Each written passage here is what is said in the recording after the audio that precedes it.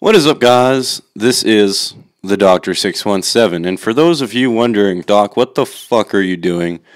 This is definitely not anything that I would have expected coming in here off the bat.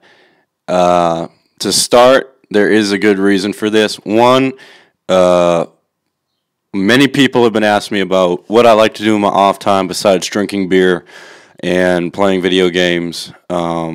So I'm going to answer that question for you today, as well as the simple fact that my PlayStation of late, I do need to bring that in for maintenance, which kind of sucks on my end. As much as I hate to say it, that's just how it is. Now I'm trying to see how the hell I can tell whether or not. Oh, there you go. Cool. So there you go. Cool. There you go. So that fixes that. There you go. Cool. There you go. So fuck that shit. All right.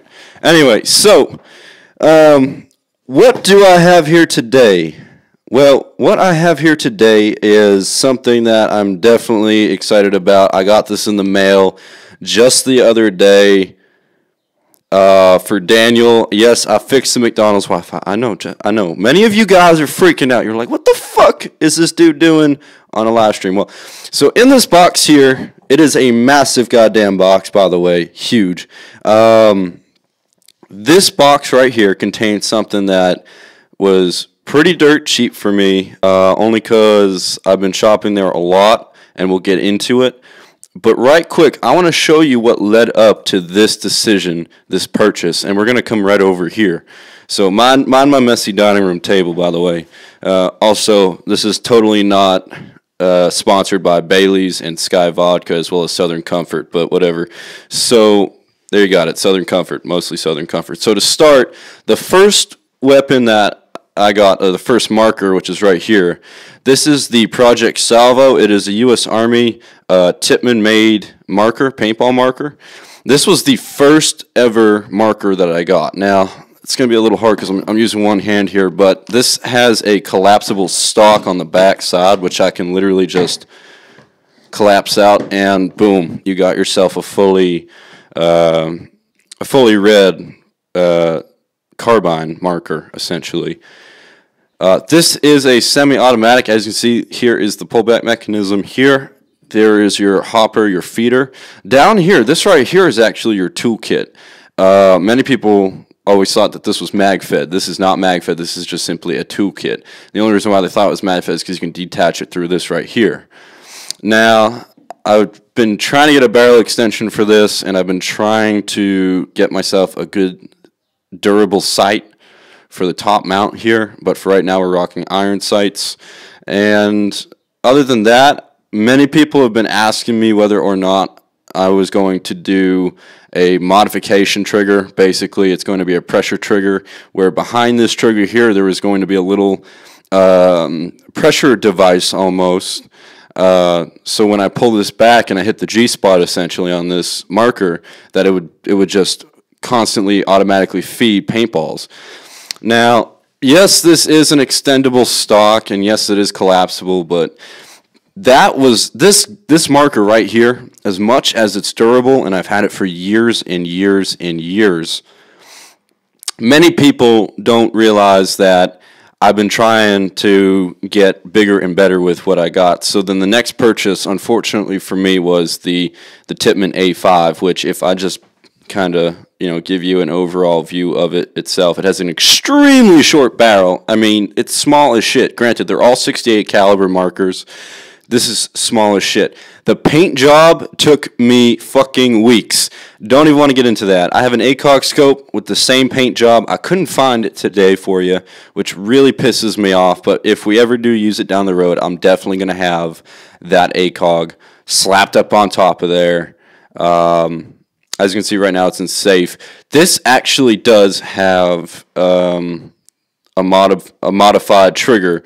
So when you push fire, you are now in what is considered to be a variable state. Because it's originally a semi-automatic marker, unfortunately, with the pressure trigger, if you see back here, there's a little tiny pin. You can just barely see it, but when that is out, and when the gas is in, and you let that go, essentially your trigger is just going to keep repeating itself. That's technically a repeater. Now, to show you what happened here, again, this is semi-automatic, and I'll explain why.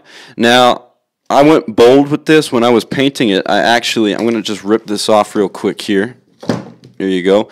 Now, I sawed that off. Now, this is the butt stock. Originally, it used to be about the same size as that stock without it being attached. So I'm just going to leave this over here for now. Now, as you can see in the back, when I had installed the pressure gauge, as you can see here, the pressure gauge feeds into the back of the trigger mechanism and then feeds additional gas lines from down here and up. This is going to feed directly into your trigger mechanism, which is going to feed your paintball. So automatically there's extra air pumping through your main chamber. Now up here, this is a cyclone feeder. Cyclone feeders are hella expensive for the hopper, or the as we like to say, the bag, if you will. But essentially this right here, this mechanism here will help you to feed your paintballs into your marker much more efficiently at a faster pace. Most automatic paintball guns end up using things like these. But other than that, we're going to go ahead and move on here. This right here, this was my second recent purchase. I actually got this last year. Dusty as shit because I have a fucking war story with this right here. And this piece of shit is the AR-1 by Tippmann. Now, I've never seen a shittier Tippmann rifle in my life. Now, usually Tippmann's very good quality, highly durable. This piece of shit does not work for shit. And I'll explain why. Basically, the mechanism here snapped. This is going to cost me an arm and a leg to repair. Just this little piece right here. So I can't pull any paintballs through this marker at all. At all. I mean, it looks great. It's the AR-1 variant. It's got this nice little, I really do like this here. It's a nice little collapsible foregrip. Couldn't ask for anything better. And of course, this right here is a beauty. This is the Apex barrel. I'm going to try and remove this and put it on the gun or the marker that I just got today. The Apex barrel, you can actually curve your shot here, and if you can see the little mechanism here, depending on if you pull it forward or backward, it will actually, let's just go ahead and just give you a quick demonstration. So you're looking down the barrel right now. As you can see here, that's actually going to determine how far your shot. So if you're shooting far, essentially your paintball is going to be fed at a more accurate rate. The Apex 2 is a tremendous barrel. Kind of looks like a silencer. It is not a silencer. I wish it was. But this is actually, you can curve your shots a little bit depending on which way you turn it. And of course, this little mechanism here to determine accuracy. Now, of course, if you're just going to be laying people out, it's a little different. Yeah, I don't know what happened to this screw, but it's not that important anymore. I'm probably going to end up selling this, and I might actually get a good number on this because the paint job is custom done, and the modifications to the marker itself are custom done for it to be an automatic. As for this, I'm going to keep that because that's reliable as shit, and it's always pulled through. Now we get on to the main event. Let's go. So got this in the mail just the other day. Yes, I already opened it to make sure that all the key components were there. So without further ado, I introduce to you the Tippmann TMC J20 variant. Get to show you guys a little bit about what kind of weapon it is, etc. Before we get into this, it is an M4 carbine model or remake, and yes, for the base model that it takes after the Griffin, or most commonly the 98 Custom. The 98 Custom is like the base gun for basically majority of those weapons over there. But for the most part, we're just going to get into this right now, give you guys a little product review, and go from there. So to start, you got to take this, and no, I'm joking. I'm not going to walk you through how to open a fucking box. So this is what we got in the mail. This is the TMC by Tippmann. It is a semi-automatic 68 caliber mag-fed paintball gun marker. Now, this is the cool part. It's fully pneumatic, meaning I can convert it from hopper to MagFed. So everything that runs on those systems there runs on this system here. That is freaking phenomenal. And all it simply takes is a very, very easy conversion. Now, as you can see here, there's no unscrewing of this weapon required. All you got to do is take these pieces and simply tack them on right here. That's how easy it is. That's how easy it is. That's why I wanted to get this, because I do like MagFed. MagFed means conserving your paintballs, because paintballs up here are expensive as shit. I love airsoft. Many of you are like, why don't you do airsoft? It's cheaper. Airsoft around here doesn't really happen. We have one field 2.5 hours away compared to 3 different types of paintball fields that are all within 45 minutes of me. So for me, paintball is the way to go. Now, these are not pneumatic. I can't change, without completely taking apart these guns, I can't make these into MagFed. I got to completely take them apart, rework the insides. This thing, good to go. It looks beautiful. And I think right about now we should try to just quickly go through what we're looking at here. So this is a semi-auto, right? MagFed. Now this box comes with two 20-round ball AR/M4 style magazines, and of course a dummy clip just in case you want to put your hopper in. Now, for you non-essential paintball fans here, to fill you in, the hopper right here, essentially there's going to be almost like a plastic bag which will hold all of the paintballs that you will use to fire out of your marker. This right here is basically the middleman. This is going to feed from your bag into your marker, the paintballs. Now this right here is simply a cover so that you can put it where the hopper should go and then apply your paintball mags.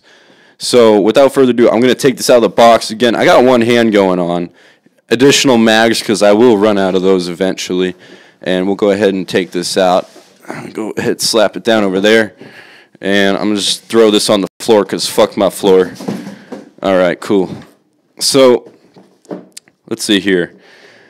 I'm a little nervous. I did actually go through everything here. I'm a little nervous that it might not work on the field. I highly doubt it though, because semi-automatic systems are extremely reliable. I mean, that semi-automatic system has been working ever since I bought it. That semi-automatic system stopped working ever since I modified it, and that fully automatic just sucks. So I'm back to semi-automatic, and especially with MagFed, you got yourselves 20 fucking round paintball magazines. Of course, Tippmann bought and paid for, as you can see there. Not bad at all. Of course, that's where you will be feeding in everything for your weapon. I'm just going to go ahead and take everything out and put it on the table here so that we can get a good bird's eye view of what we will be looking at in terms of this. Here's your dummy mag. As you can see, this is going to be for when you want to put your hopper into your marker, as you can see here. So when you apply this, you apply your dummy mag, because if you don't apply your dummy mag, balls are going to start falling out from this position, and you don't want that. So here you go.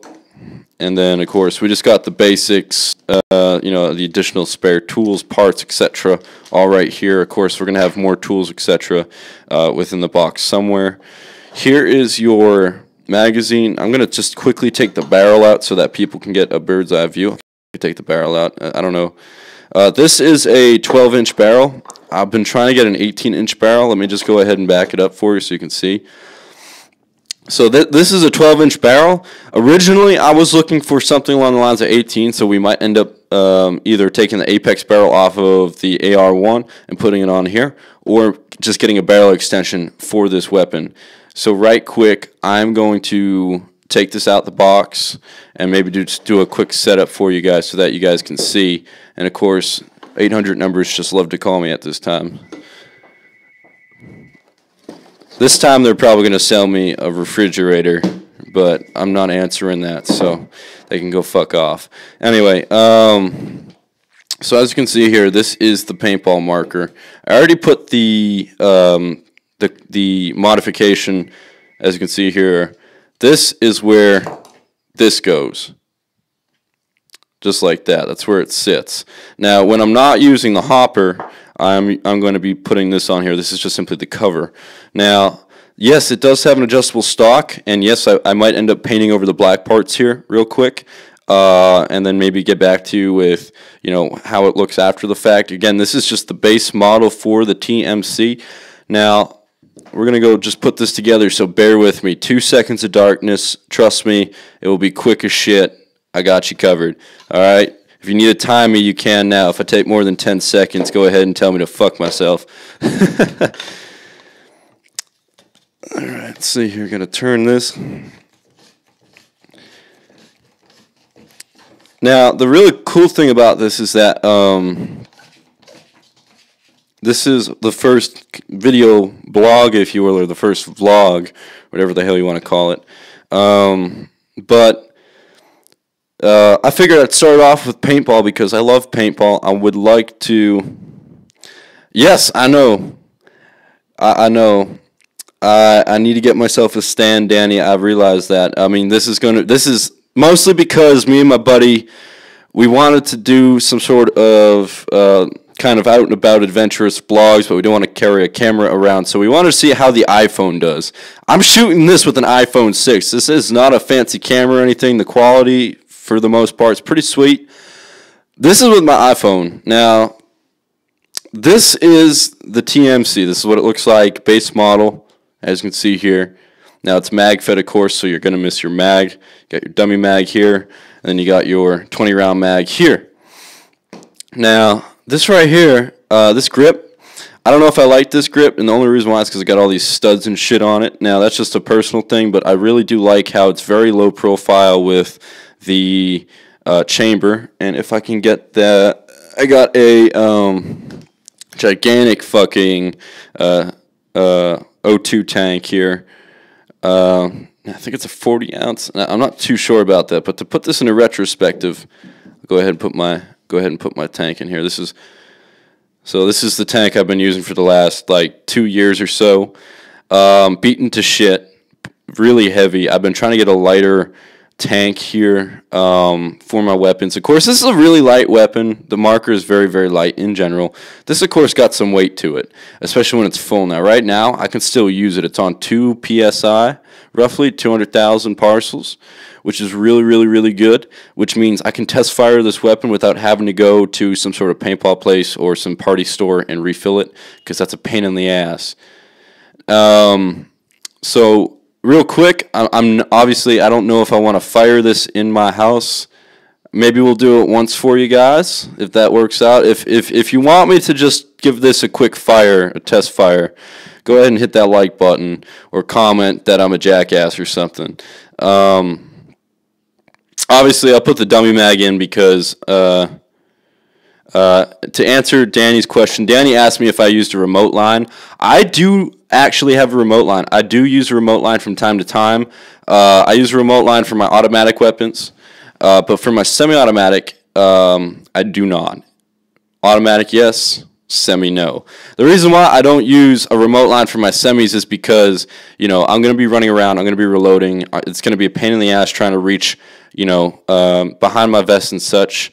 And I actually got my vest set up right there. I just got home from work, so let's forget about that bag over there.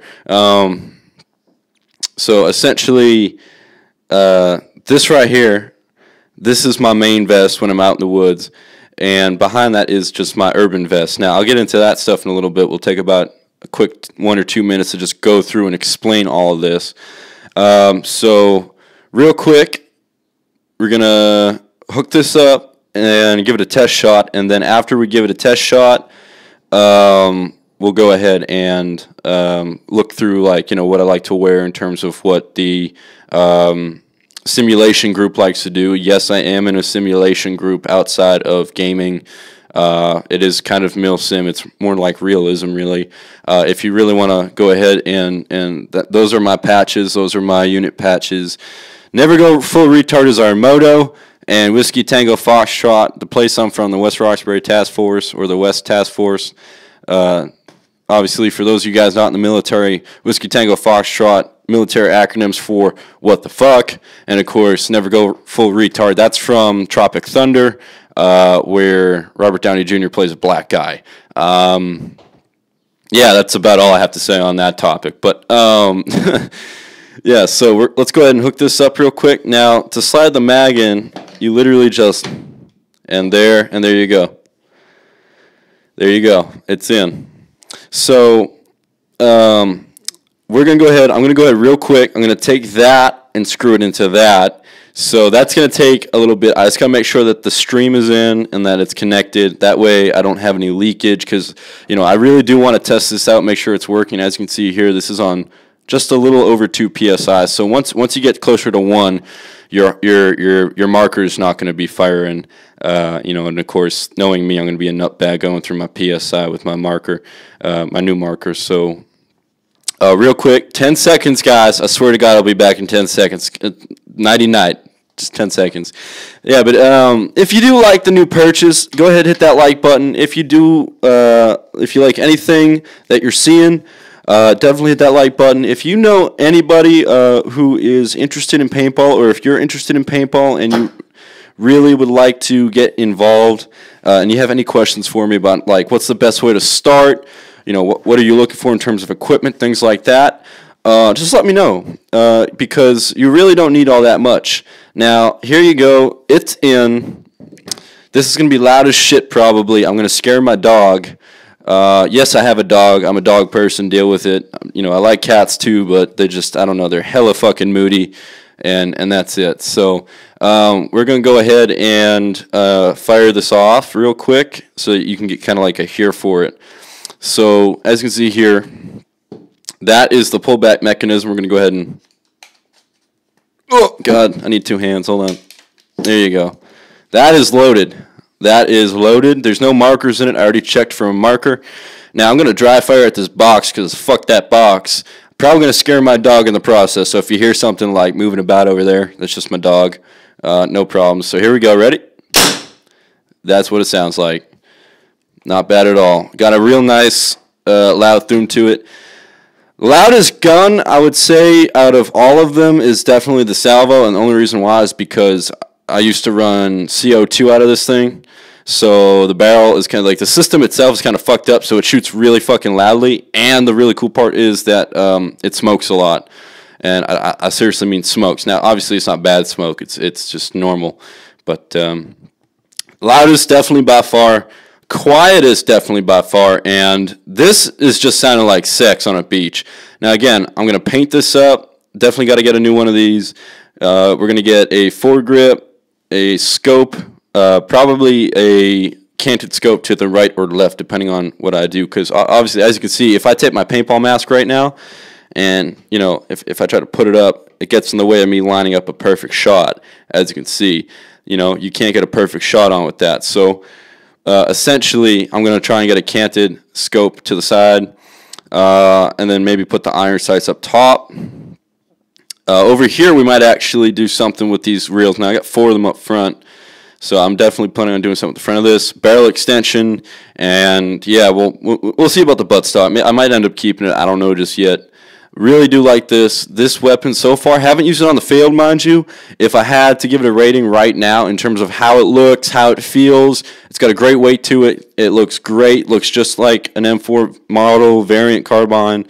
You know, from experience, it's not too bad. Obviously, it's not going to look exactly the same, but it looks close to it, similar to it. Reminds me very heavily of it. I love the pullback pin feature. I love that you can easily convert it between mag fed and hopper fed. Dummy mag for looks. If I had to request something, give me more fucking magazines, because I go through these things faster than you would think. I have 4 magazines here. This cost me $30 for 2 magazines. That is a lot of fucking money, and they only give me 2. Now, originally I thought this was a live magazine, but I guess that's not the case, so whatever. We'll just have that there. So I got 4 magazines. I'm going to have to get like 3 or 4 more packs of these just to survive a big simulation game. And we're going to have a couple of those coming up this season. It's currently in season. This is the season opener. This is when teams are going to come out and do their practicing for the big games. A lot of take to town, a lot of Alamo-style situations. There's a lot of objective-based simulation games that I love to play with my guys.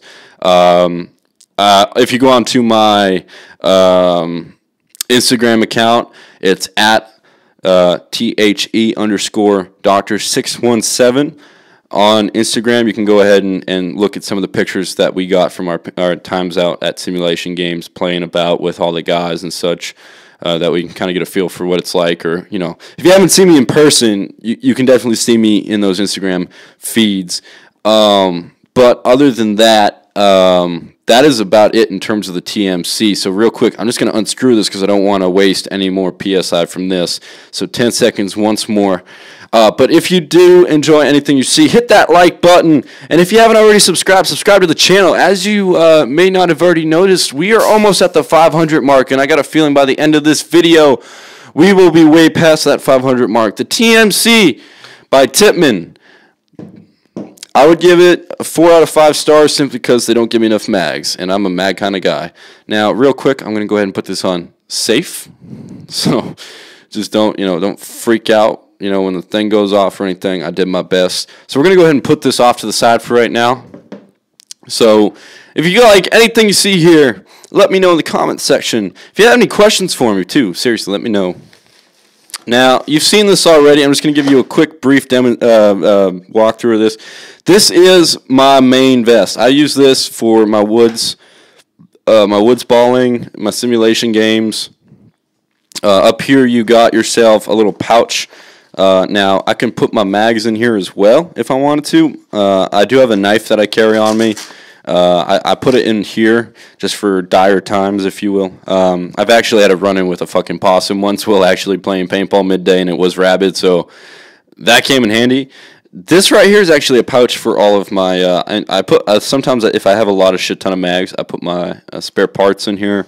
Grenades, I usually hang off the sides or up here on the top part here. Now, I have a couple of other things that I like to put here, strap on. I got all my mags would be resting right here in this part of the vest here. This right here I use for any smoke grenades that I might carry around just because they are expensive as shit, and if I drop them I get pissed. And of course on the back end of this you can see I got a lot of rounds that I took over the course, but I put more mags, just mags. Shit ton of mags going to go on the bottom end here, and up top I'm just going to keep just some miscellaneous stuff like spare parts to fix my guns, etc. So we have that. Now, people who want to do the whole getup, if I had to say, okay, you got to start out. If you want to start off on paintball, get yourself a semi-automatic, real cheap, dirt cheap rifle as a starter pack. Don't get mag fed. That is expensive as shit. You know, just get a CO2 canister, not an O2. If you have the money for an O2, recommend you get the O2. But simplistic, semi-automatic works just fine. They're relatively cheap. They look nice. They look good. They're very easy to maintain. Because, yes, you got to break all of these down and repair them. Still in the process of repairing this fucktard. But essentially, if you know what you're doing, then you're fine. You're like, I'm not even going to... This section of the video is totally not for you. This right here, though, semi-automatic, you don't need any of this. I will suggest, though, just in case you don't want to ruin your clothes, and I'm just going to quickly, briefly let you guys in on the camo for my guys here, but we use an E-Flectran camo. These are the pants right here, very similar to the military style. You got your pockets, tack pockets here, and here, back pockets, zippers, etc. They're very durable. Probably haven't washed them in about 6 months, but I mean, I don't remember using them at all. Now, this is my shirt. The reason why I got this instead of like the full-on, you know, regular E-Flectran shirt. Now, for those of you, Forest E-Flectran. This is not any other type of camo. This is E-Flectran. This is not used by any known U.S. military personnel that I know of today right now. This is by Empire. Empire, as you can see here, that's the logo right there. And if I remember correctly, there should be a little logo somewhere. Oh, it's right here. Yeah, so Eclipse has great camos, great, you know, shirts. This is very high quality fabrics that they use. As you can see here, this is just simply, you know, your basic run-of-the-mill medium tack shirt. And of course, you do have your patch sites where you put your patches as well as your pockets and such. It is slightly padded as well, which is really nice. you definitely need to get it padded. If you don't get padded clothing, you are going to be sore as a motherfucker. I couldn't be any more realistic than that. Like, get padded clothing. Padded clothing is way too important for you. Definitely help you in the long run. We are coming up on the 30-minute mark here, guys, but if you are just joining in, you're liking what you're seeing, or if you want to go see the rest of the video, do so now. If you're watching this in the future and you haven't yet subscribed, remember to hit that like button and that sub button. For all of you guys here, thank you very much for tuning in to the very first ever video blog on the Dr. 617 YouTube channel. Again, this is the Dr. 617. You guys know how it goes. I hope you have a wonderful day, and as always, I will see you all in the next one. Have a great day, guys.